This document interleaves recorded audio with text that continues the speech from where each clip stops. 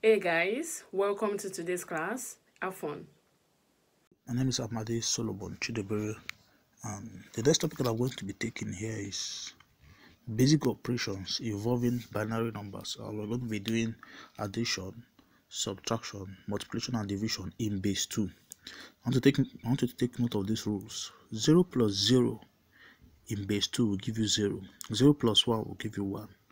1 plus 0 will give you 1. 1 plus 1 will give you what? Will give you 10. And then 0 minus 0 will give you 0. 1 minus 0 will give you 1. 1 minus 1 will give you 0. 10 minus 1 will give you 1. How do they come about this? I'm going to explain. When you have 1 plus 1, definitely in mathematics is 2. Don't know if you understand. But when it has to do with base 2 numbers, this 2 is in what? Is in base 10. This calculation now is in base 10. Always calculate in base 10.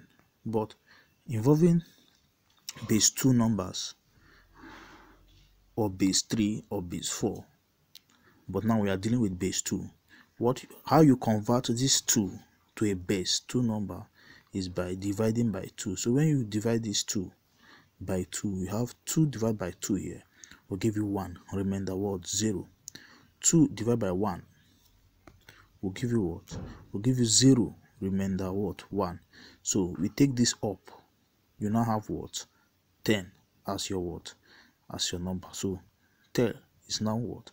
Is now the 2. 10 in base 2 is now the 2 of what? Of base 10. Understand? So the same thing here. 10 minus 1 will give you 1. So looking at this, actually this 10 is what? When you convert it to base 2, will give you what? This is 2 in base 2, and then this is 1 in base 2. So 2 minus 1 will give you what? Will give you 1. 2 minus 1 will give you what? Will give you 1. So you now understand that. So that's how we work. So we're doing some calculations now. So looking at this calculation, 1 1 0 0 1 1 1 0, this is a base 2 figure.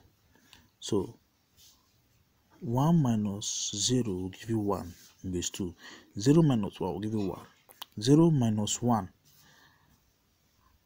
this 0 cannot go into 1. So what you do, you borrow 1 from here. And when you borrow 1 from here, automatically this 10 becomes what? Becomes 2. You don't understand? So changing it to in base 2, just see it as what? This 10 is 2 of what? Of base 10. So when you take that 1 to this side, is also 2 of base 10, but 10 in base 2. So 2 minus 1 will give you 1. So here becomes what? Is left with 1. Then also, so 1 minus 1 will give you 0. While here is left with 0, because we took this one. So here is 0, then 1. So that's that for that calculation. But if you have to sum both of them, 1 plus 0 will give you 1. 0 plus 1 will give you 1. 0 plus 1 will give you 1. 1 plus 0 will give you 1. 1 plus 0 will give you 1.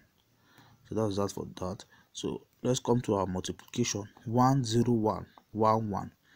If you have to multiply these two numbers now, you have 1 times 1 1, 1 times 0 0, 1 times 1 1, normal for multiplication. 1 times 1 1, 1 times 0 0, 1 times 1 1. So if you have to sum them up now, you have 1, you have 1, you have 1, 1 plus 0 1, then 1.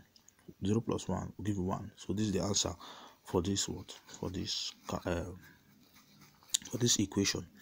So coming to it here, let's say for instance I want to divide these two, 101 over 11.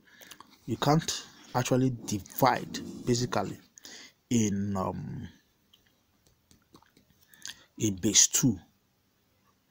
You may be confused, you may get wrong answers. So what we do, we normally convert it back to base 10 numbers. before we can divide. So I'll show you how that is done. So this is a sample of some of the calculations we did, which are in base 10, in base 2. We'll convert them to base 2 in order to come to our answer. You can also do it here in addition and subtraction, but that's another waste of time, and in an exam condition you don't want to waste that time. So how we convert in base to base 10 is in this way. You have 10 now. You assume that this figure here, the last figure, to the power of 0, followed by this next one, which is in power of 1. If you have another number here, or and here and here, this one will be to the power of 2. For example, we'll have a 0 here, we'll have a 1 here. This one will be to the power of 2. This one will be to the power of 3. This one will be to the power of 4. This one will be to the power of 5. This one will be to the power of 6. Well, let's know that the 0 starts from behind. So when calculating, when converting to base 10, so now we are dealing with just these two. So we have, since we are dealing with base 2, if you are in base 3, that means here will be 3 times 1 to the power of 3 times 1 to the power of 1. But now we are dealing with, and then 3 times 3 to the power of 0 times what? Times 0 if you are dealing with base 3. If you are dealing with base 4, the same thing, 4 to the power of 1 times 1 plus 4 to the power of 0 times 0. But here we're dealing with base 2, so you have 2 times 2 to the power of 1 times 1 plus 2 to the power of 0 times 0, which will now give you what? 2 plus 0. So that's where we converted this 10 to 2.